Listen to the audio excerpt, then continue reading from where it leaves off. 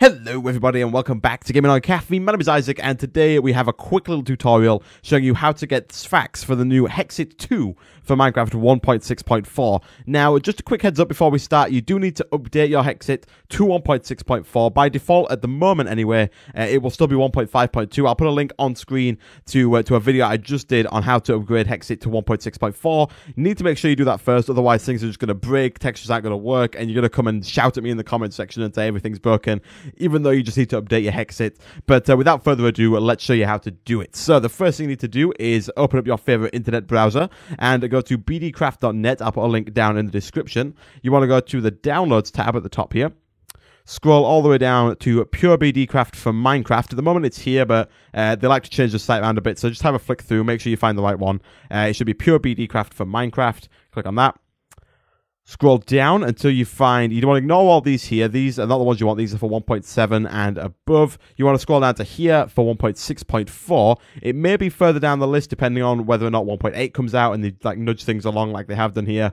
So you want to do the MC 1.6.4 patch, and you want to make sure you have either the 128X, 64X, or 32X. You can go higher and do the 256X or 512X, but those are harder to run, and you'll probably know if you can run them or not. Basically, the higher the number, the higher the resolution, the smoother the image looks, the less like blocky and pixely it looks, and of course the lower ones that don't look that good. 128X is the recommended version, and this is in fact the version that I use when I record my videos, so this is the one we're going to use right now. We're going to click here. It's going to open up an ad file page. Please don't click on anything in this space here, this big white box. Only focus on this blue line at the top. Don't click anything in here, even if it says your download is ready, even if it said your Sphax from the tutorial Isaac video that sent you here is ready. Don't click it. Don't click any of it. It's not real. Click the skip ad in the top right hand corner here, and it should take you to a download page like this, and then it should start to download. If you're in Google Chrome, it'll download down here, and if you're in Firefox, there'll be a little green arrow that lights up and it will start up here.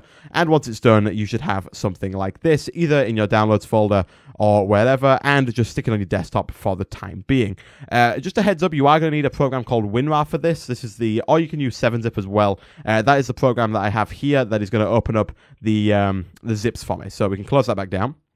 We'll get back to that in just a second. And then you're also going to want to download this. I'll put a link in the description. This is the patch that I've put together for the new Hexxit. At the moment, it doesn't contain everything. The new Hexxit has a lot of mods that are kind of, I'm going to call them niche mods that don't have a ton of people like supporting them, like mods like thermal expansion and buildcraft everybody knows about. This has a couple of little niche mods that not everyone uses, and so therefore don't have Sphax patches. So not all the mods in Hexxit have Sphax patches, so they're not all going to be nice and Sphaxed, but I have done my best to put together all of the mods I can find, and if they do add any more mods, or if any more come out, I will try my best to update this as much as I can. At the moment of watching this, I only have a 128X patch, but so if you're really early on watching this, as soon as it goes out, you're only going to get to download the 128X patch, but in a couple of hours or maybe a day or so, I will hopefully have a 64X version and a 32X version of the patch as well.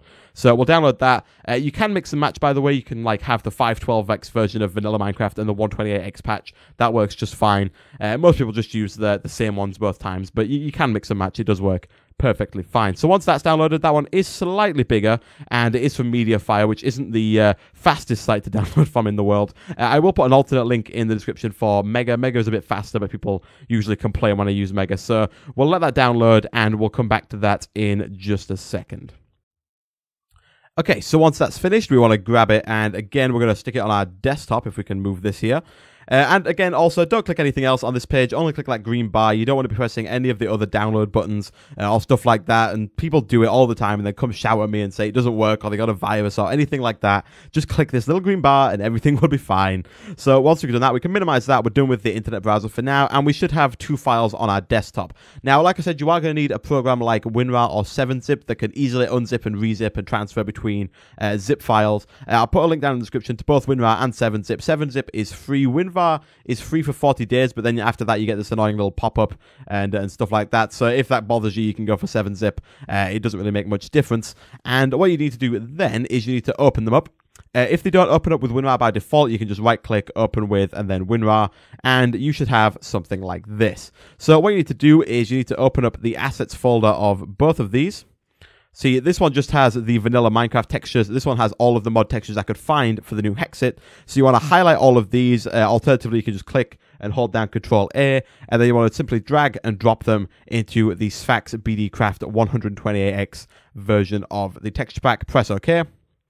Could take a little bit of time, just let it do its thing, and when it's done, we should be pretty good to go.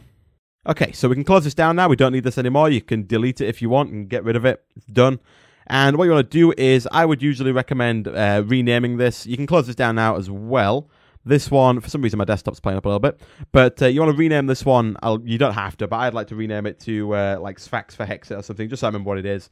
Hexxit 2. Something like that. And then in order to get it onto your game, you need to go to your start menu. You need to type in %appdata%. If you're on Windows 8 and you don't have that start menu, you can just open up any folder and then click here somewhere and just type in the same thing, %appdata%. Click enter. It should bring something up like this. You will have somewhere a Technic folder if you've installed all this properly and have the new Hexxit. You want to go to mod packs, Hexxit, resource packs, and then you just simply want to drag and drop this. Actually, I need to refresh because my desktop's been a pain. You need to drag and drop your new Sphax for Hexxit 2, which we just made in WinRAR. So if we see, that's all the stuff we just did. Drag and drop that into there, and then once you load up Hexxit, you should have yourself the option to install the Sphax Texture Pack. So press play. Again, please make sure you're on the latest version of Hexxit, otherwise it will not work, it won't show up, and things will just be bad, or it'll show up, it'll be like grayed out. So it'll load up, it won't be Sphaxed just yet, but you want to wait for it to load up, and then we can continue. So once that's loaded up, you want to go to Options, Resource Packs, and simply double-click on Sphax for Hexxit 2, and give it a little bit of time, guys.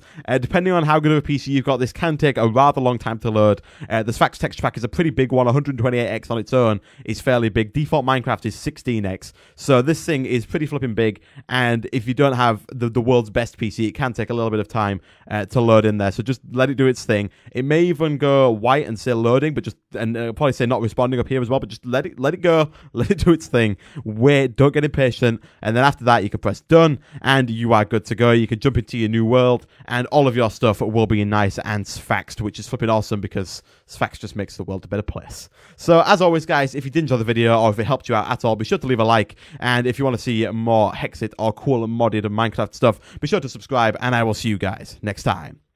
Bye bye.